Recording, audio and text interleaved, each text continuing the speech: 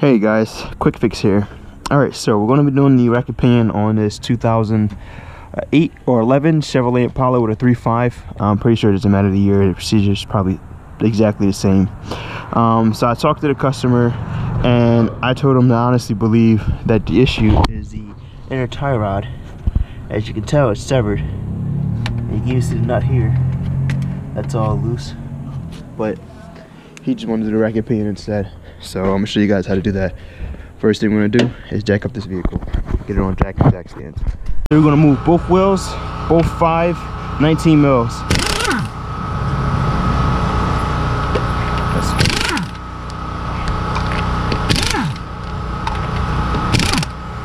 Whatever you see me do to one side, you're gonna have to do to both sides. So let's move both those wheels. This entire shot, dear God. So we're gonna immediately. Springs are probably worn out. Alright, so we're underneath the vehicle. This is the inner tie rod. I'm not sure what was going on before I got to the vehicle, but as you can tell, only thing this man needs is the inner tie rod, but he wants to do the entire rack pinion. That's fine. The next thing you're gonna do is loosen up this caster nut, which is also missing a cotter pin. Caster nut, you put it on the stud like so. We're going to try to remove this tie rod, and this is usually a 21 or 19. You're supposed to loosen this up with a wrench.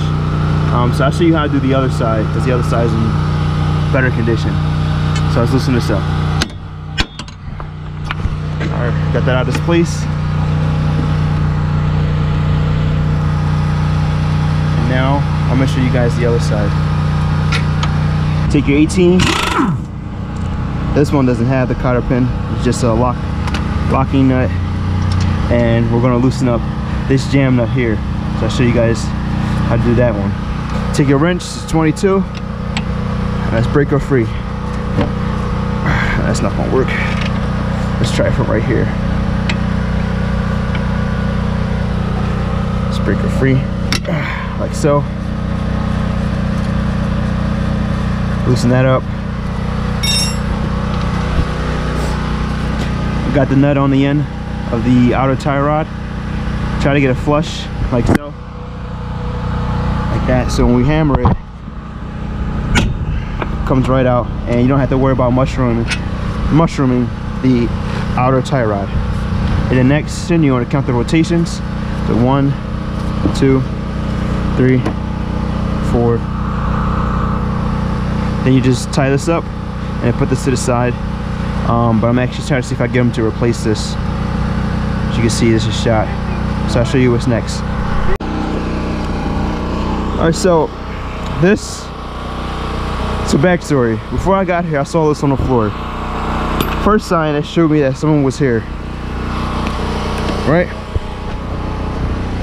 So, you know me, jack up the car, look under it. Someone was clearly trying to do his job, so I can't even show you how to properly do it. But you're gonna have a bolt here, but it's a bolt and a nut that you have to remove. I believe it's 18, maybe a 15. You're gonna have to remove that nut there and go to the opposite side. And as you can tell, someone was trying to remove it. So I'm gonna just take it off now. Our jack up on this lower subframe, back part of it. Jack it up a little bit, and now we're going to move those two bolts. Take your 21 mil, loosen up this lower subframe bolt. Just one. Now on the other side, take your 21. Here's your bolt. And just take the washer, and now we get to lower the subframe a bit. Just checking the jack stands.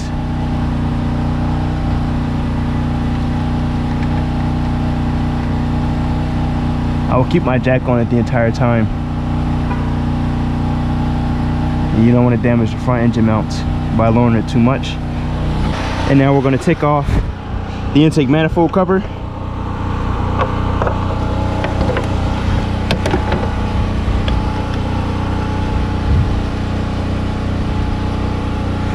the cap back on so nothing falls in there. And then from there, you can see your pressure and return line. As you can tell, someone's been here. It looks stripped. So I'll show you guys how to loosen those up. See how stripped they are. Alright, before I remove that main line and return line, I'm gonna give myself some space. So let's remove this air box and these two nuts. So some room to work with here. That feels pretty loose. You got a PCV valve. Just pull the tab back. Here, got the mass airflow. Let me see here, just pop her up. This sensor just pops up. Push down, pull that mass airflow out. Now let's get this air box out of this housing. Come on, girl. Here we go. Keep this. You don't want to lose this.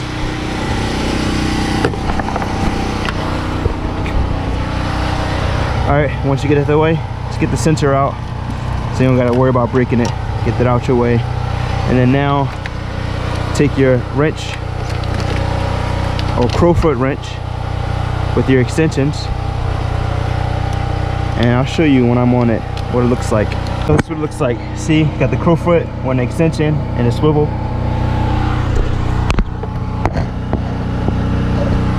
There you go. It fell off, but I just wanted you guys to see.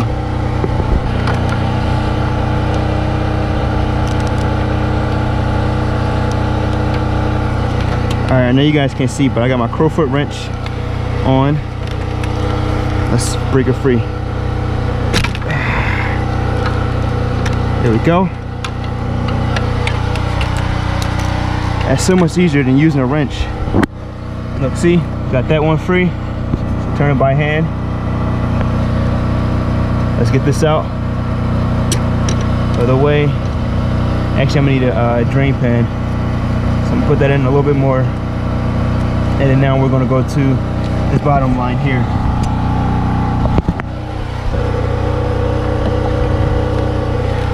All right, if you look, you can see, got my crowfoot wrench on the other 18. I'm gonna break that free as well. Hopefully you can see. All right, let's see here.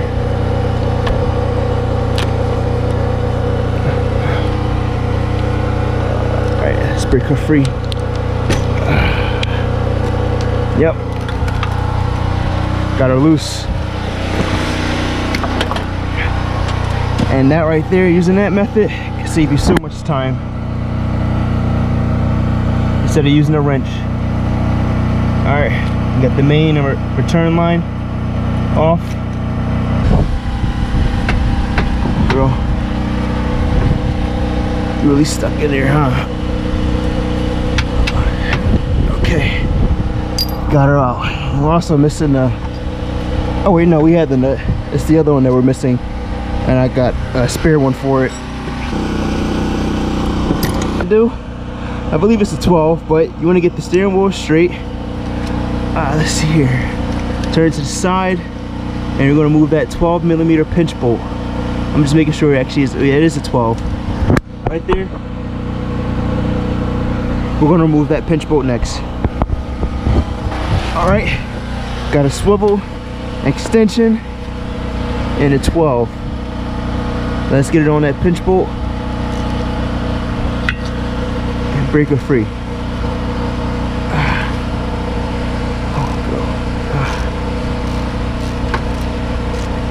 There we go.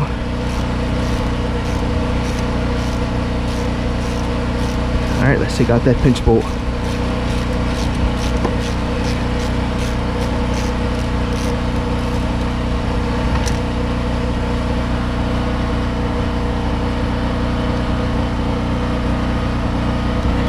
See here if I can get it with my hand now.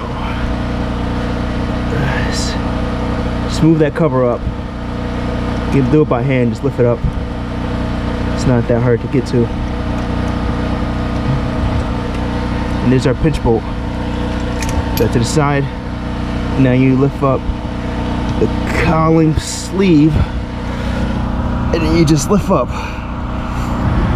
Sometimes you might need a pry bar. Give it a little impact.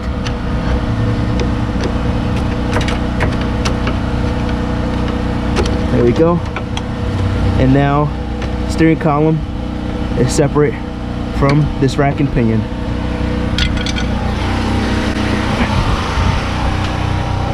And now I'm gonna go back up to the top and remove this pressure line.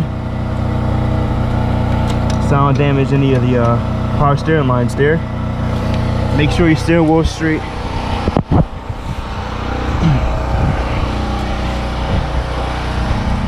And then with the subframe lowered, you can remove this power steering gear, turn to the side. Be careful though, keep your bucket underneath. Just let that drain for a second. But be careful while you're doing this, because you don't want to damage any of the return lines or power steering lines. Removing the rack and pinion. Okay. I'll remove it with the bucket, and there you go. And we have new fittings. So you see here, this is slightly worn out. Look how skinny it is. Well, you're gonna have new fittings, and we got this out. Now it's time to install the new one. Here's our new rack and pinion. I pushed the bushings and braced the bushings. I don't know what that center part is called, but yeah, this bushing was shot anyway. But yeah, I got the new bushings. We'll put the new jam nuts, and you also want to size up this rack and pinion. So like here, make sure all the ports are in the same spot. Make sure everything looks good. Let's remove these plastic covers.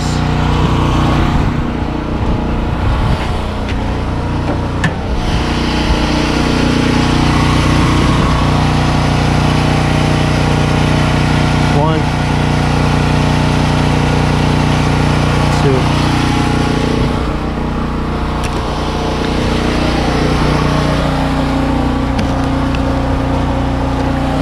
And don't forget your O-rings.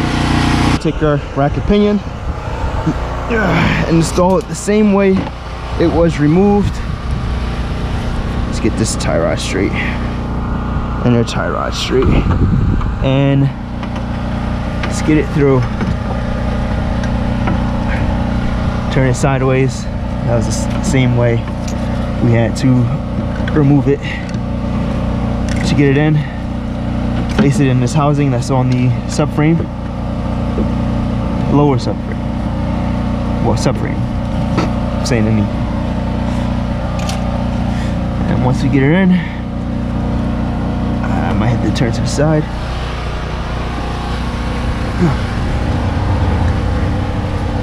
Try to line her up. It helps with 2 people, but you don't need 2 people.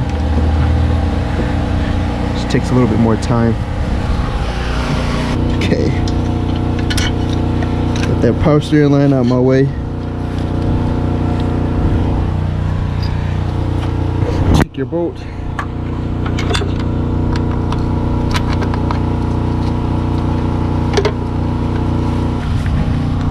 And next, once you get your bolt aligned, I just hammer it to get past the subframe, so you don't have to remove the subframe. Not subframe, sway bar. There we go. Got that through.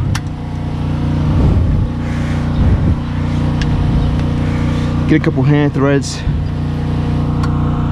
Try to keep that from moving.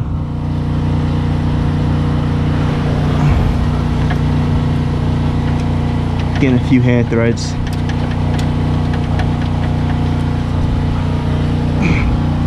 See? Got a couple hand threads on there. Alright, next we're gonna do the same thing to the other side. Okay. Take your nut washer, bolt and washer.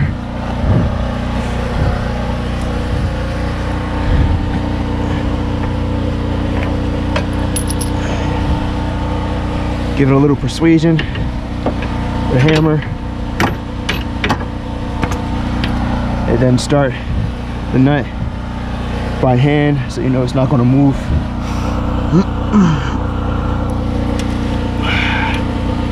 I'm going to get under the car.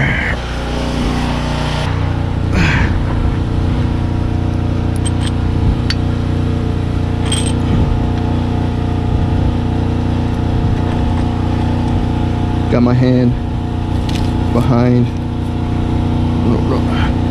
Hold on. There we go. Let's try to get you on the bolt there.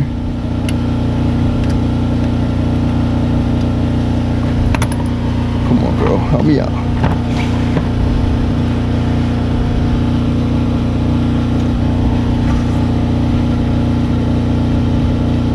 Try to keep her still. There we go. Get a couple threads, and now we're going to go into the steering column and then the power steering lines. So now we're at the steering column. You're going to take shaft here, place it on top of the racket pinion. Can't see too much of my hand in the way, but there's no other way I could do it.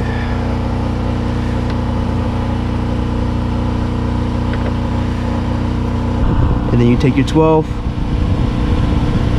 Come on, girl. Gravity won't fight me here. And then you start your threads by hand.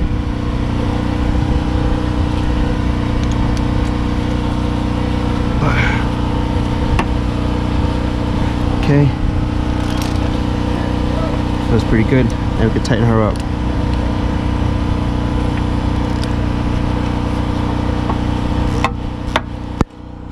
Sorry, guys.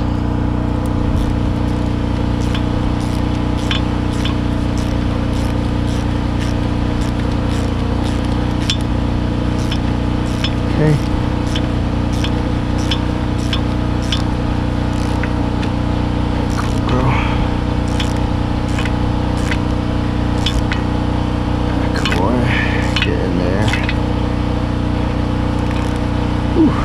Tire.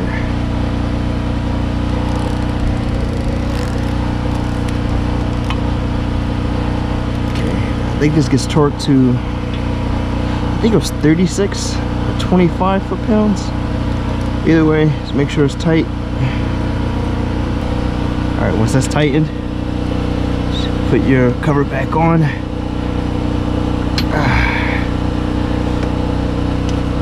Let's push this down.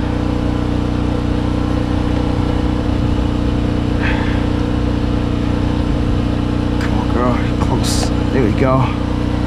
Got the cover on. Let's go to the top of the vehicle.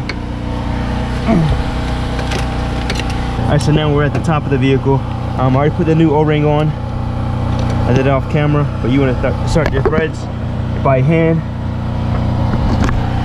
and then torque it to 25 foot-pounds.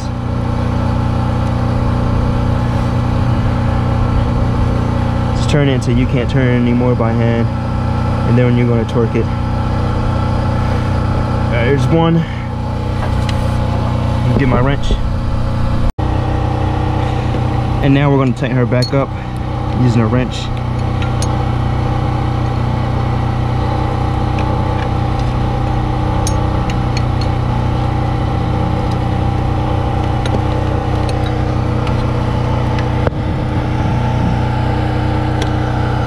There we go. Make sure she's tight.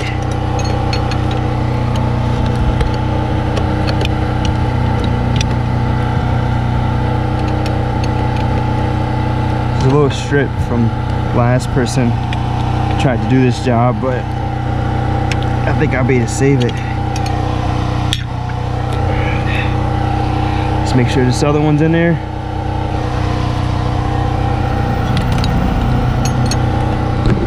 Tighten her up too.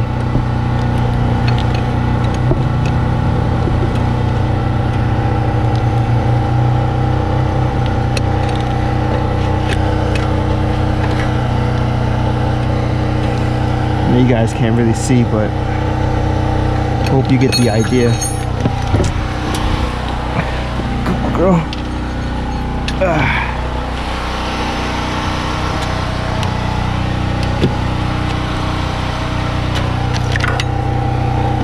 Yeah.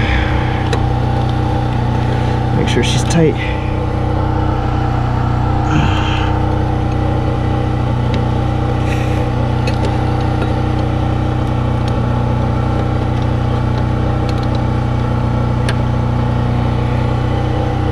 Alright, that feels good. It's about 25 foot-pounds. They both feel good. Alright. Let's get a wrench on this side. And a ratcheting wrench on the other side.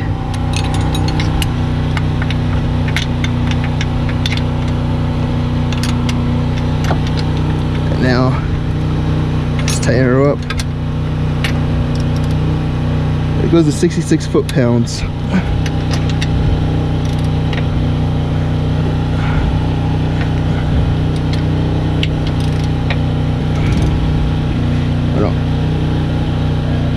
There we go. That's good. Almost done. Okay.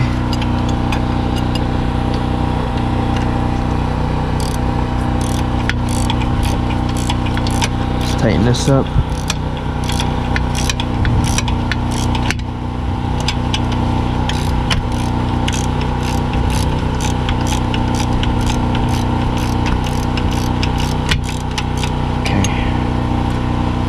A different angle or switch sides. Feels pretty good. Let's see if I can. There we go.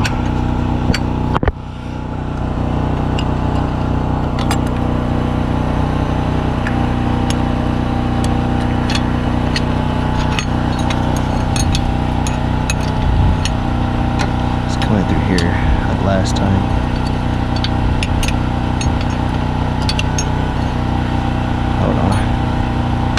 She'll allow me.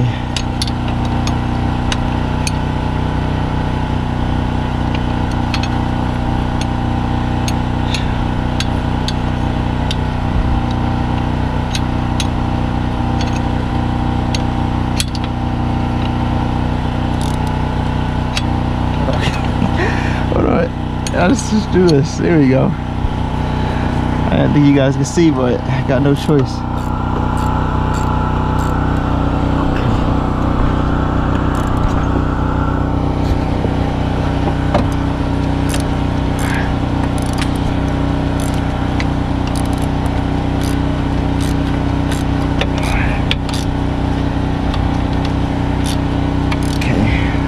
Good.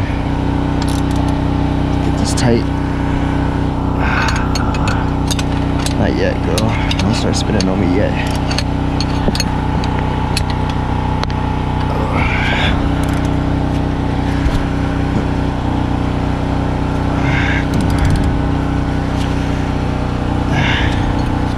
Is it still spinning? Nope. Let's see, it's still spinning. Nope, stop spinning. Make sure this is tight. There we go.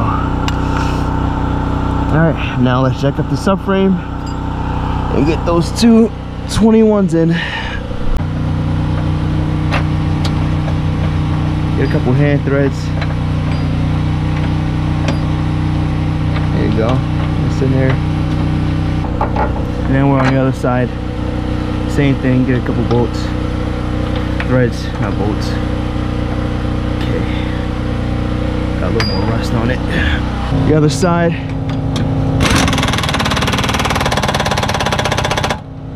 In torque those 2 bolts. And now let's try to get this alignment right.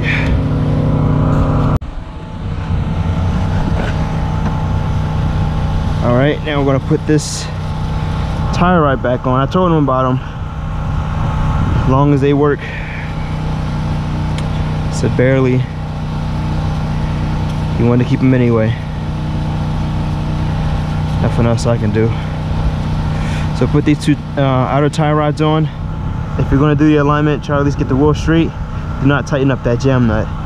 So I'll show you guys once we got both tie rods on and bolted up. And I'll show you pretty much how to do the alignment. Alright, so let's try to get that tightened up with a new cotter pin that was never on there. Same thing to the other side.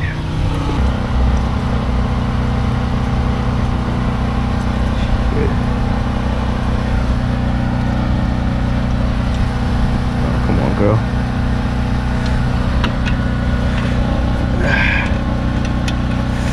Start the threads. Get my gun. Tie these 2 down.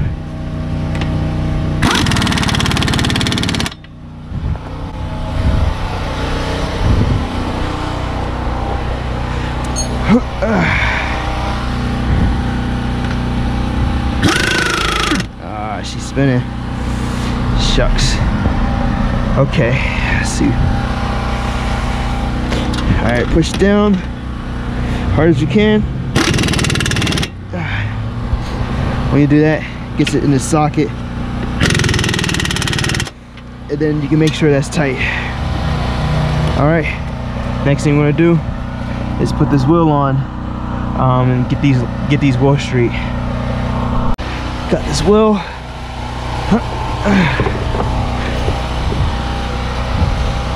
This tire is shot. It's ridiculous. Alright, get these lug nuts on. Start by hand. If only I had a shop. This man would have had a crazy bill. All the stuff he needs.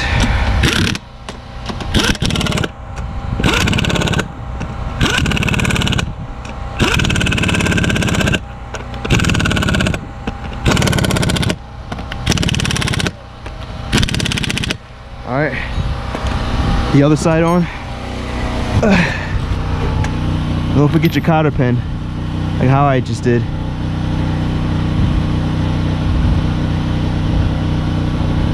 No, it's not gonna work. Hold on.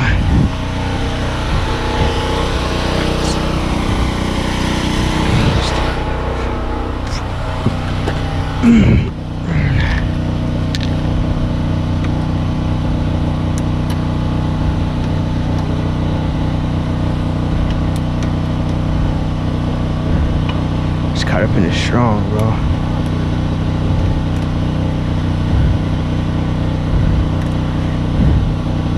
Here we go. Get that snug.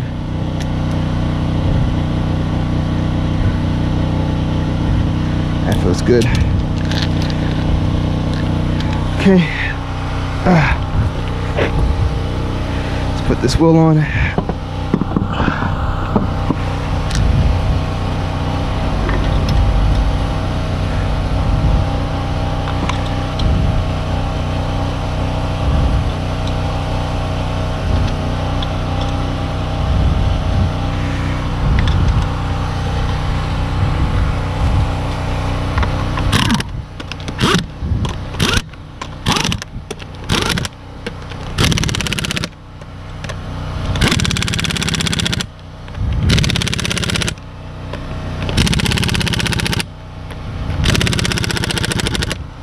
All right. Okay. Let's come under the vehicle and turn that into a tie rod.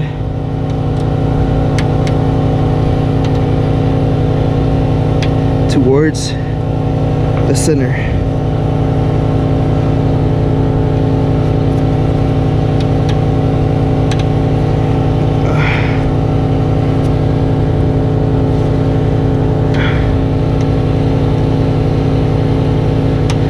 would still recommend an alignment shop, but run through it just so he could drive the vehicle for the most part and make it easier at the alignment shop as well. All right, let's check this out.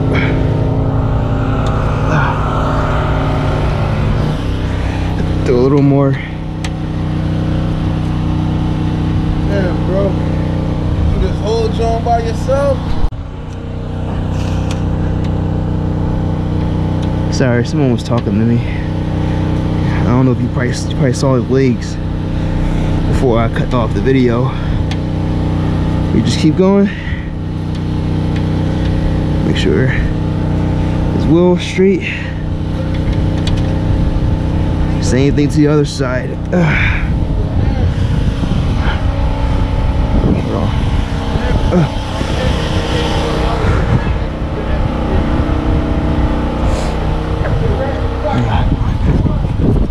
Go back a little bit.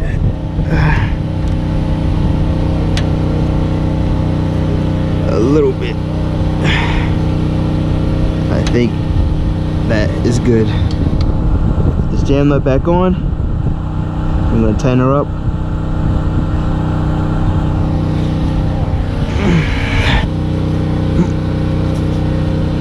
Make sure that's tight. We're gonna make it easier on them at the alignment shop, but you don't want to have it loose.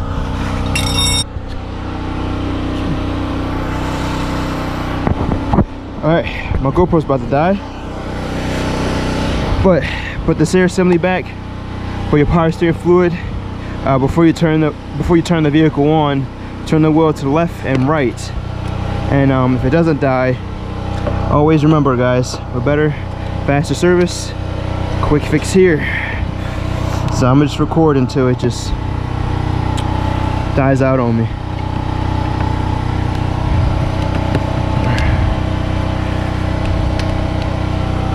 Okay, this one got caught.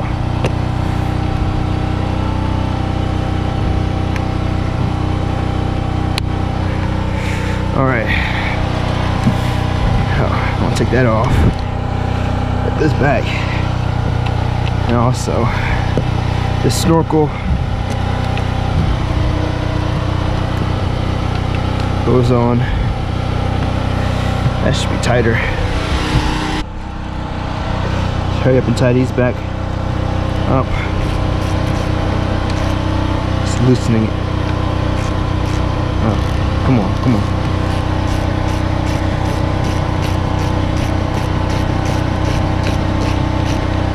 Alright, make sure it's tight. You don't need to over tighten it.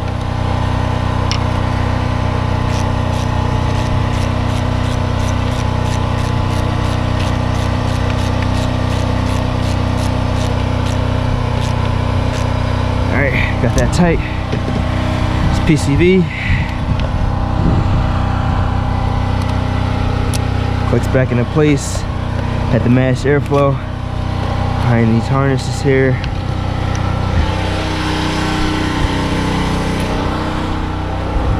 We'll get this clip.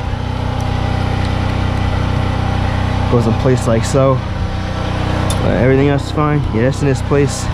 Let's add power steering. Alright, we got a funnel on.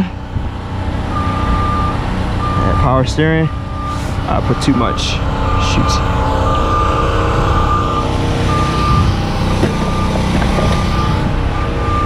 Alright. Put too much in there.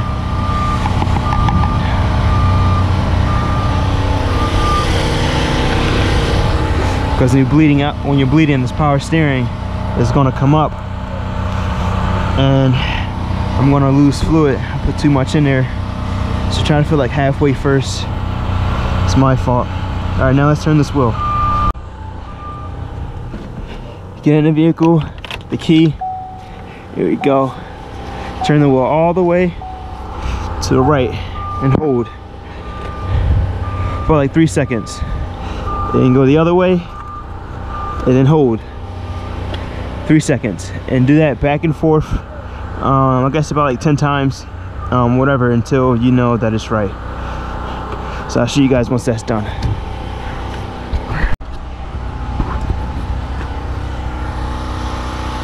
Alright, you know the job was done right. You get in the vehicle, you turn the wheel, it turns freely. No binding, nothing. Freely. Alright, I'll see you guys on the test drive.